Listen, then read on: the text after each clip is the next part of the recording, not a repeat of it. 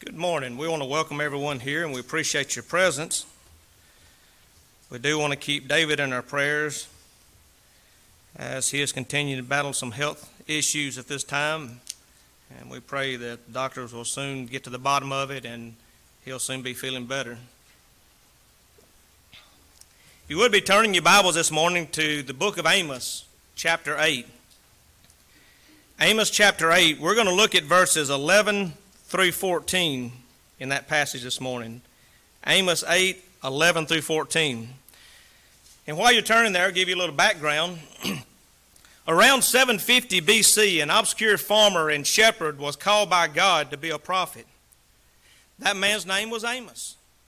His mission was to warn Israel of impending judgment from God if they did not repent. Sadly, we'll see that Israel did not heed that call to repent. And as a result of that, they were led into Assyrian captivity. Part of Amos' prophecy was fulfilled concerning an unusual famine that was to happen in the land. And it was a famine of the Word of God.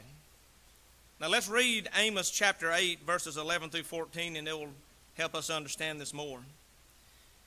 We can read in Amos 8, beginning of verse 11, "Behold, the days come, saith the Lord God, that I will send a famine in the land, not a famine of bread, nor thirst of water, but of hearing the words of the Lord. And they shall wander from sea to sea, and from north even to east. And they shall run to and fro, and seek the word of the Lord, and shall not find it. In that day shall the fair virgins and young men faint for thirst. They that swear by the sin of Samaria, and say, Thy God, O Dan, liveth, and the manner of Beersheba liveth, even they shall fall, and never rise up again." Those are some sad words that we can read here in this passage, that the people refused to repent and turn from their sins and turn back to God, and as a result, there was a famine for God's word. They didn't hear God's word. They weren't blessed with God's word as a result of it. Today we also have a famine in the land for the Word of God. It's different in some ways, yet it's a little bit similar in other ways. And it produces similar results. So what I want to do this morning is I want to go back into the book of Amos. We're going to look at that passage, or the book, and various passages in Amos. And then we're going to make some modern day applications to us. We'll see what it did to them and how it affects us today. We do have a present day famine. Now I want to see, first of all, how it is different from what was in Amos' day. The present day famine for the Word of God was not sent by God. Contrary to that, it's evident that God has provided us a feast with His Word rather than a famine. I say that because you look in America, we enjoy abundance of Bibles. I'm not even going to ask you how many Bibles you have at home, because I know that all of us have more than one Bible at home. Some of us have multiple Bibles. And all through this country, there are people that have Bibles in their homes, but they never open it. They never read their Bible. Today's famine of God's Word, as I said, was not sent by God, it's self-imposed. People have it readily available. They simply choose not to open the Bible and read it and study it. Despite such access to the Bible, I believe the following little description I'm going to read you just in a moment illustrates the truth of this, and it is called the Diary of the Bible. We'll go through each month and see what the Bible, or how the Bible is often treated. January. Now this is coming from the Bible itself. "A busy time for me. Most of the family decided to read me through this year. They kept me busy for the first 2 weeks. I am now forgotten." February. "My owner used me for a few minutes last week. He had an argument and was checking for references." March. "Grandpa visited us. He kept me on his lap for an hour reading 1 Corinthians 13. April. "I had a busy day. My owner was appointed to a leader of something, and he used me. I got to go to church for the first time this year. It was Easter Sunday." May. "I have a few grass stains on my pages. Had some early spring flowers pressed in me." June, I look like a scrapbook. They have stuffed me full of clippings, and one of the girls got married. July, they put me in a suitcase today. I guess we're going off on a vacation. I wish I could stay home, as I will have to stay in this thing for a month. August, still in the suitcase. September, back in my old place. I have lots of company. The 2, quote, true stories and 4 funny books were placed on top of me. I wish I could be read as much as they are. October, they used me a little today. One of them's sick. Right now I'm all shined up in the center of the table. I think the preacher's coming. November, back in my old place. December, they're getting ready for Christmas. I'll be covered under wrapping paper and packages. That describes how a lot of Bibles are treated in this country and all over the world. But why is there such a famine for God's Word today?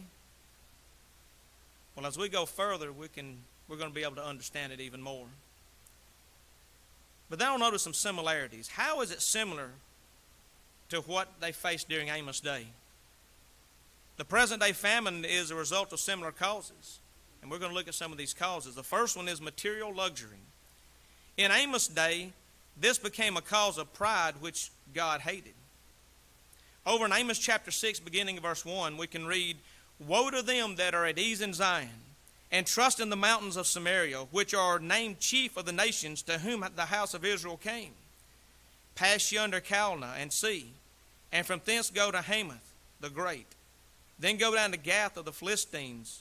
Be they better than these kingdoms? Or their border greater than your border? Ye that put far away the evil day, and cause the seat of violence to come near, that lie upon beds of ivory, and stretch themselves upon their couches, and eat lambs out of the flock, and the calves out of the midst of the stall, that chant to the sound of the viol, and invent to themselves instruments of music like David, that drink wine in bowls, and anoint themselves with chief ointments, but they're not grieved at the affliction of Joseph. Therefore now shall they go captive with the first that go captive, and the banquet of them that stretcheth themselves shall be removed. The Lord God hath sworn by himself, saith the Lord God of hosts, I abhor the excellency of Jacob, and hate his palaces. Therefore will I deliver up the city with all that is therein." In Amos' day, there was the pride of luxury, and God didn't like their pride of luxury. Their luxuries had prompted them to put off the day of doom in their minds, which means they didn't want to think about what was going to happen in the future. They were told that they were going to be punished. They were told they'd be taken to captivity, and they did not take it seriously because they were enjoying their luxuries too much to even think about the future. God had warned Israel that it might cause some of them to forget God. And in Amos' day, we see that happened. Likewise, Jesus warned that the riches could choke out those who put their faith and trust in their riches rather than in God's Word. In Luke 8:14, Jesus said, "And that which fell among thorns are they, which when they heard, they go forth and are choked out by the cares, riches, and pleasures of this life, and bring no fruit to perfection." These are people who hear the Word of God. They understand what they need to do, but they allow the things of this world to choke them out and turn them away from God's Word. And he specifically says the cares, riches, and pleasures of this life. You look at the world today around us. How many people are more concerned with the cares of this life, how much they can get from this life, not planning for the future? And I'm not talking about retirement. We're talking about eternity. Those who are not thinking about anything but their riches or their pleasure. You look at the people you work with every day, family members or even friends that you talk to. What do they have on their minds? What are they thinking about in this life? What they can get out of life, how much fun they can have, how much pleasure's in this life, or are they thinking about going to heaven? The majority of the people today are not really thinking about going to heaven. They're thinking about all the fun they're going to have. Today, many in their search for wealth have forgotten about God. Others are so filled with their time enjoying their luxuries they have no time for the Word of God. And thus it's similar to what they faced during Amos Day. But then the next thing we'll notice in the similarities is moral corruption. Just think about how corrupt the people had become in the days of Amos. In Amos 2, verses 6 and 7, we can read, "Thus saith the Lord, for 3 transgressions of Israel, and for 4, I will not turn away the punishment thereof, because they sold the righteousness for silver, and the poor for a pair of shoes, that pant after the dust of the earth on the head of the poor, and turn aside the way of the meek. A man and his father will go unto the same maid to profane my holy name." Look at what they were doing in their moral corruption. How immoral this world had become during their day. And look at it today. Look how immoral our world is. And what people have on their minds and what people are doing today that go totally against God's Word. Who can even deny the effect that immorality is having on the church today? The world's standards have now become the standards of the church in so many places. Think about the dress, first of all. The dress of those people in the world. The Bible teaches us to dress modestly, and the world does just the opposite. Now what's happening in the church? It's sad to see the way people are dressing. What about the language that people use? Oh, it's commonplace now that people use bad language, so you're almost expected to use bad language. If you don't, something's wrong with you. That's the way the world thinks. And unfortunately, that's crept into the church today. Now, this happens when people will not want to feed upon the Word of God. If they did, it would make them very uncomfortable because of its ability to reveal our true selves. Some people don't want to read the Word of God. They don't want to look at the Word of God because it condemns what they do. And so to soothe their own conscience, they just won't read the Bible. And that'll make everything all right in their own minds. In Hebrews chapter 4, verses 12 and 13, we can read, "For the Word of God is quick and powerful and sharper than any two-edged sword, piercing even the dividing asunder of the soul and spirit and the joints and marrow, as a discerner of the thoughts and intents of the heart." What does it tell us here? That the Word of God, the Bible, is quick, is sharper than any two-edged sword. It cuts even the dividing spirit. It cuts and reveals people's own lives. It says it's a discerner of the thoughts and intents of the heart. If you go back to Jesus in the Sermon on the Mount, he reveals that what is in the heart is what comes out. It's not always what is out of man that's defiling. It's what started in the heart. That defiles man. And people in their own hearts are defiled, and when they read God's Word, then it hurts their conscience. They don't like that. So rather than turning from their sins and becoming a moral, faithful person, they just give up on God's Word. So it's similar today in the famine that they had in Amos Day of the Word of God. Because those people were doing the exact same thing. And what did God do? He punished them. What is God going to do for us today if we don't change? He's going to punish us. Look also at the religious corruption that was going on during Amos Day, and you'll see the same thing today. The people of Israel could not wait for their religious days to be over. If you look in Amos chapter 8, verses 4 through 10, it says, "Hear this, O ye that swallow up the needy, even to make the poor of the land to fail, saying, when will the new moon be gone, that we may sell corn, and the Sabbath that we may set forth wheat, making the ephah small, and the shekel great, falsifying the balances by deceit, that we may buy the poor for silver, and the needy for a pair of shoes, yea, and sell the refuse of the wheat? The Lord hath sworn by the excellency of Jacob, surely I will never forget any of their works.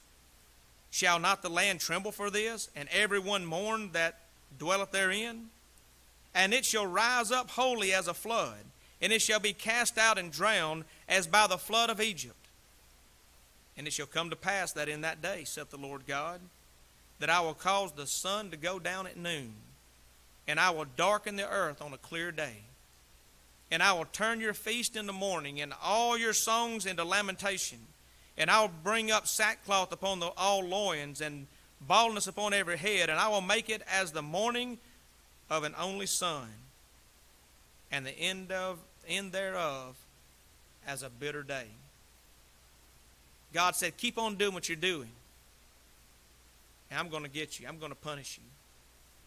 And notice the description of the punishment was coming upon them. Why? Because they forgot about their religious days and their celebrations to God. They didn't care about that anymore.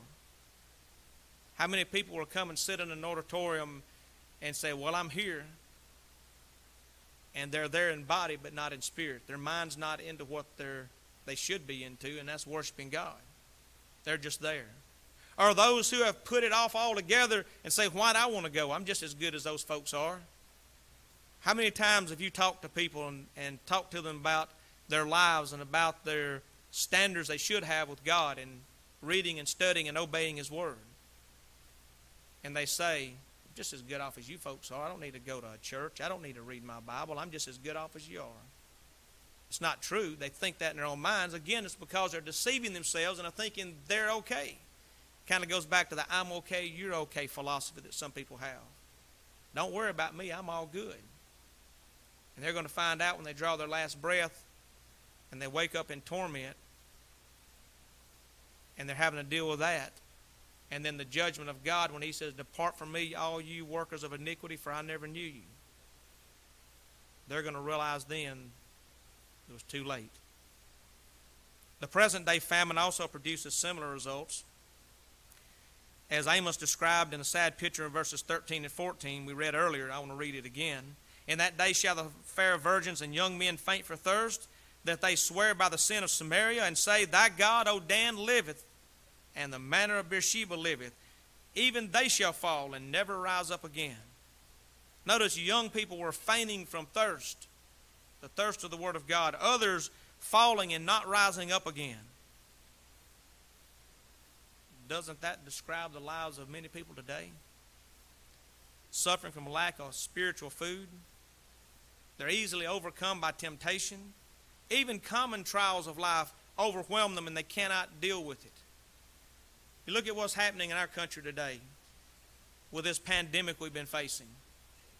You look at how it's affecting people's mental state today. I know in my line of work in law enforcement, we're seeing a lot more suicides, a lot more attempted suicides, and this time of the year you have a lot anyway. But with everything going on in 2020, things are getting even worse. People feel like they have no hope. Why do they have no hope? Because they do not have God. That's the big key to every bit of this, the only key to it. They do not have God in their lives. If they had God in their lives, they know there's a way out. They know there are things that can be done to help them. They know that God is going to bless them. God has promised to bless us. Now, He's not promised to give us $1 million and make everything go away that's bad in our lives, but He's promised to take care of our daily needs if we follow Him. He's promised to help us through this life, but if we don't live in this life, if we do pass in this life, whether it's from COVID-19, cancer, heart attack, or any other ailment that we might have, or a car accident, or whatever kills us, if we're faithful, we're going into that paradise of God to await judgment, then to go to heaven when Jesus comes again. So either way, we win. Yet people have become so despondent and in so much despair because they don't have God and they don't know which way to turn. And that's why we see some of the bad things in this world today. Because people have turned away from God. There are two things necessary to resist the trials and temptations. First of all is faith in God.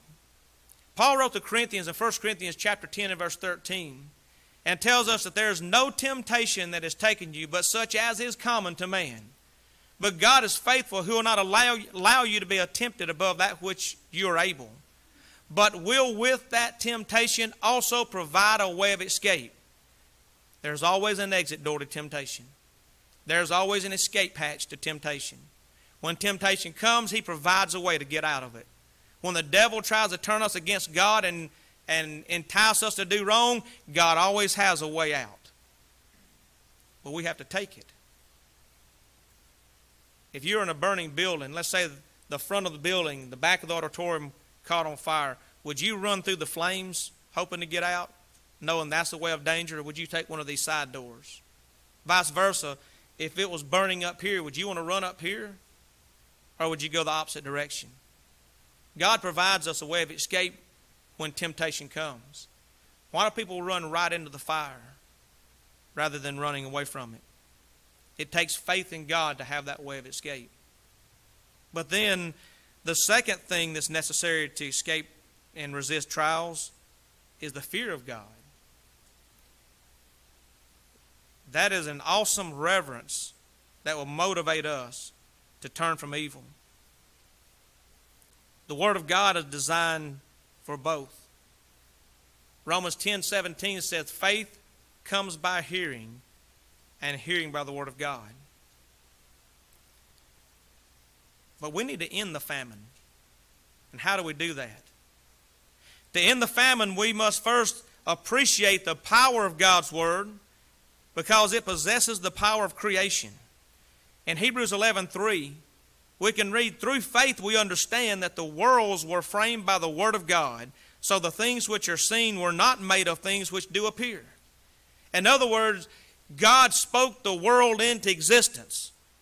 In the beginning, God created the heavens and the earth. And notice verse 3, and God said, let there be light. God said, God spoke it. His Word spoke this world into existence. We have to realize and remember the power of creation. If God can do that, God can help us if we'll simply study His Word and obey it. We also have to appreciate the power of God's Word and the fact that it possesses the power of sanctification.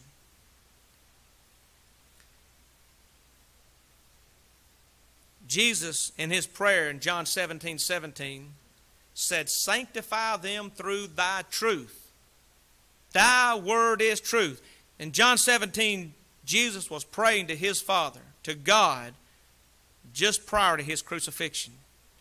And He said, sanctify them through Thy truth. Thy Word is truth. Do we believe that? The Word brings sanctification if we understand that God's Word is truth and we obey it.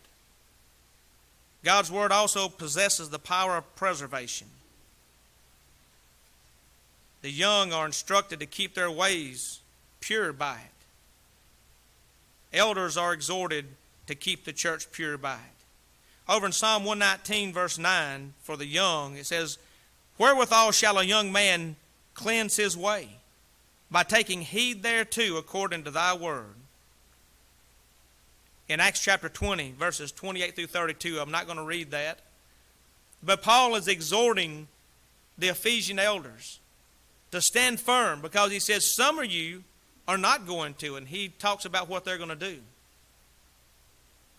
But he's telling them to be firm, be strong, follow what they know is right, follow God's Word. The lack of knowledge, though, has always destroyed God's people. In Hosea 4 verse 6 says, Thy people are destroyed for a lack of knowledge. The Bible also possesses the power of salvation and condemnation. It can save our souls when it's properly received and applied. In James chapter 1 verse 21 it says, wherefore laying apart all filthiness and superfluity of naughtiness, and receive with meekness the engrafted Word which is able to save your soul. If we receive with meekness God's Word that's engrafted in our heart, it will save us. Those of you who may have fruit trees, if you have a limb that splits and it doesn't completely come off, maybe because it's heavy with fruit, maybe because of a storm. Some people will cut those off, but often they're grafted back in. They'll wrap that up and let that grow back so it produces more fruit. If we receive that engrafted word into our heart through obedience to the truth, then it saves our soul. It's also going to be the standard by which we will be judged one day. John chapter 12 and verse 48, Jesus said, "He that rejecteth me and receiveth not my word, the same shall judge him in the last day. The words that I have spoken shall judge him in the last day." The words that Jesus has spoken, he said, they're going to judge us. So the word of God is going to be a standard of judgment. That is going to be the standard. That's the thing by which we will be judged. Shouldn't this motivate us to want to learn God's word? Shouldn't it motivate us to want to obey it and live like we should and neglect the foolishness of this world? But if we're going to have that happen, we must feed on it. As Peter wrote in 1 Peter 2 and verse 2, we need to be like babies longing for their mother's milk. 1 Peter 2:2 says, "As newborn babes desire that sincere milk of the word, that they may grow thereby." That simple milk of the word. Babies start off on milk. And eventually, once they get some teeth and they can handle more food, they start getting into solid foods, handle something that they can digest and handle properly. But they start on simple things, basic things, the milk, and it helps them grow. When one is converted to Jesus Christ, he starts off on milk. A person that is converted to Jesus Christ and is saved does not start off day one. I'm going to be the preacher of the church and the teacher of the church, and I'm going to do this, that. You start off slow and you gradually build it up. You've got to learn the basics and know what is expected of you and how to do things. And sometimes that takes a lot of time. Sometimes people learn it quicker. But it still takes time. We start off with the milk and then we grow. We need to be studying God's word every day to receive the appropriate nourishment for our bodies spiritually, not bodies physically. I imagine most of you ate something this morning. I know some people skip breakfast, but most of you probably ate something. If you didn't, we'll be getting out of here pretty soon. You'll be eating something then. And then I imagine around 5, 6 o'clock, 7 o'clock, whatever time you normally eat your dinner, you'll be eating you something again. Because your stomach's going to start rumbling and growling, telling you, put something in me. It's time to eat. Why don't we do that with the Bible? When we start dealing with things in this life, why don't we start looking when we're starving for God's word? Why don't we go back to that? Rather than saying, I don't need that. I'll figure it out myself. Remember in the Beatitudes in Matthew chapter 5, "Blessed are those who do hunger and thirst after righteousness, for they shall be filled." When we hunger and thirst for physical food and we eat it, we're filled. We need to understand the same is true of the Word of God. When we get down into the Word of God and study it and obey it, we will be filled. But it takes that constant feeding on the Word of God to remain healthy and strong spiritually. It must have been terrible for the Israelites to have been taken away as captives to a strange land, unable to feed upon the wonderful Word of God that had sustained them in the past. But how tragic it is today for people to self-impose a famine upon themselves by turning away from God's Word. By their own neglect, they're starving from spiritual malnutrition. They have spiritual malnutrition. They're starving as a result of it. By their own neglect, they remain captives to sin, just as Israel was in Assyrian captivity. Their tragedy is increased when we realize that their neglect was not just one related to the Word of God that existed in Amos' day, but they're neglecting the full and final revelation of God's Word given through Jesus Christ and His apostles to us today that we're forgetting about many times. And starving because of the lack of feeding on it. As Paul told the Ephesian elders as he bid them farewell in Acts 20 verse 32, "And so now, brethren, I commend you to God and to the word of his grace, which is able to build you up and give you an inheritance among all those who are sanctified. May that be our prayer today, that we will study God's word and live by God's word and never have a famine with it. Because we've got it. We've got Bibles. We need to read and study it. Could there come a time in our country, like has happened in other countries in the past, where the Bible was forbidden? Go to some of these Islamic nations. The Bible is outlawed there. The Quran is the only thing acceptable. And people who want to read and study the Bible are subject to punishment or death. You think we could get like that in this country? Absolutely. What are we going to do when that happens? We may just have to hide our Bibles, but we'll still read and study them. And if we're punished or we're put to death for reading the Bible, then so be it. We've done what God has required of us, not what man has required. And I pray that we won't have that famine, but that we'll continue to feast on God's word so that we can be saved when this life is over. If you're here today and you're not a Christian, if you've never obeyed the gospel of our Lord and Savior Jesus Christ, then you have an opportunity today. Do you believe with all your heart that Jesus Christ is God's Son? John 8:24 tells us if we don't believe, we're going to die in our sins. So it's imperative we believe in Jesus. We must change our lives in repentance. Luke 13:3 says, I tell you, nay, but except you repent, you shall all likewise perish. Turn away from sin and turn to God. Make the good confession that the eunuch made in Acts 8, verse 37, where he said, I believe Jesus Christ is the Son of God. And upon that confession, just as that eunuch was in verse 38, baptized into Christ, you can be also for the remission of your sins. In Acts 2:38, those on Pentecost were told to repent and be baptized, every one of you, in the name of Jesus Christ for the remission of your sins. And ye shall receive the gift of the Holy Spirit. If you haven't done that, you have an opportunity today. Having done that, if you have turned away from God and His Word and you're now in a famine rather than a feast, why not come back? Why not change your life today? Turn back to God through repentance, confession, and prayer. And God will once again forgive you in the second law of pardon. And once again be back in the good graces of God, receiving the blessings of God, and prepare yourself for a home in heaven when this life is over. If you're subject in any way, come right now. Why together we stand and why we sing.